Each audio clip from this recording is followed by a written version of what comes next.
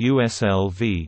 BSDI was a lawsuit brought in the United States in 1992 by UNIX System Laboratories against Berkeley Software Design, Inc. and the Regents of the University of California over intellectual property related to the Unix operating system, a culmination of the Unix wars. The case was settled out of court in 1994 after the judge expressed doubt in the validity of USL's intellectual property, with Novell, who by that time had bought USL, and the university agreeing not to litigate further over the Berkeley Software Distribution (BSD). Background: The suit has its roots at the Computer Systems Research Group (CSRG) at the University of California, Berkeley, which had a license for the source code of Unix from AT&T's Bell Labs. Students doing operating systems research at the CSRG modified and extended Unix, and the CSRG made several releases of the modified operating system beginning in 1978, with AT&T's blessing. Because this Berkeley Software Distribution (BSD) contained copyrighted AT&T Unix source code, it was only available to organizations with a source code license for Unix from AT&T. Students and faculty at the CSRG audited the software code for the TCP/IP stack, removing all the AT&T intellectual property, and released it to the general public in 1988 as Net.1, under the BSD license. When it became apparent that the Berkeley CSRG would soon close, students and faculty at the CSRG began an effort to remove all the remaining AT&T code from the BSD and replace it with their own. This effort resulted in the public release of Net.2 in 1991, again under the BSD license. Net.2 contained enough code for a nearly complete Unix-like system, which the CSRG believed contained no AT&T intellectual property. Berkeley Software Design (BSDI) obtained the source for Net.2, filled in the missing pieces, and ported it to the Intel i386 computer architecture.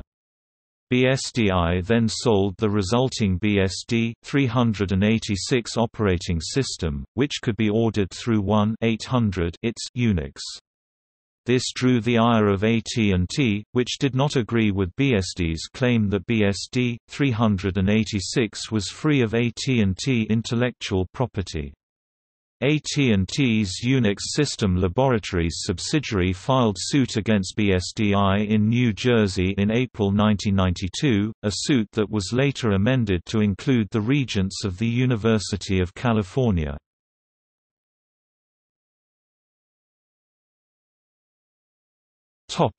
USL's complaint.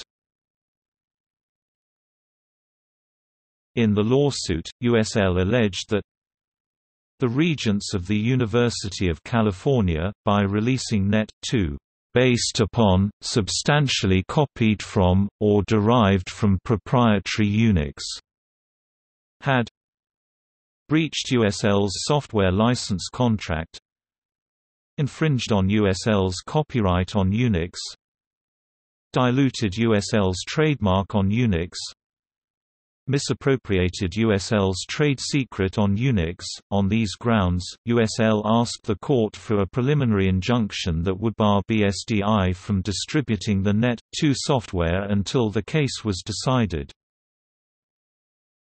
Pretrial. At a hearing, BSDI contended that they were using the sources freely distributed by the University of California plus 6 additional files.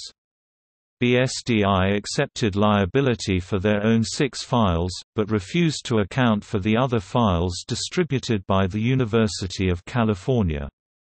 The judge agreed with BSDI's argument and told USL to restate their complaint based solely on the 6 files or he would dismiss it. Rather than narrow down their claim, USL chose to sue BSDI and the University of California, and requested a preliminary injunction on the distribution of Net2 from both. In 1993, Judge Dickinson R. de Bevis denied a preliminary injunction, on the grounds that USL had no valid copyright over 32 volts and could not show any obvious trade secret. Works published in the U.S. between January 1, 1978 and March 1, 1989, were subject to the provisions of 17 U.S.C. Section 405 which required the copyright owner to properly affix a copyright notice to the work in order to claim copyright protection. AT&T released V32 in 1978, but omitted a notice from thousands of copies and failed to copyright 32 volts until 1992.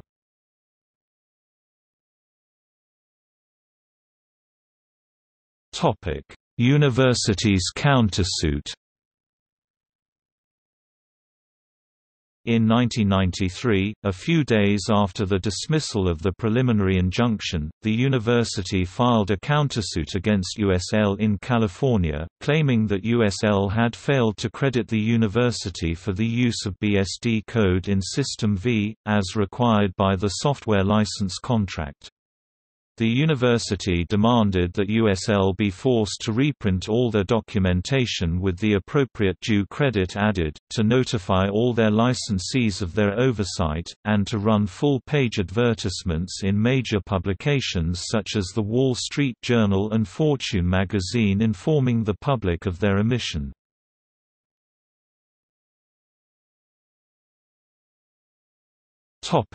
Settlement. In 1993, soon after UC filed its countersuit, USL was purchased by Novell. Novell CEO Ray Norder favored a settlement that was reached in 1994. The salient points were $4 Bahamian and 40 cents light to be released containing no disputed files. University to encourage licensees to switch from Net2. University to cease distribution of certain files. USL to grant 3 months grace period to users of disputed files. Certain files distributed by university to carry USL copyright notice. Certain files distributed by USL to carry university copyright notices. USL to permit free distribution of certain files. University not to actively assist in legal attempts to challenge USL's rights to certain files. Of the 18,000 files in the Berkeley distribution, only 3 had to be removed and 70 modified to show USL copyright notices. A further condition of the settlement was that USL would not file further lawsuits against users and distributors of the upcoming $4 Bahamian and 40 cents light release.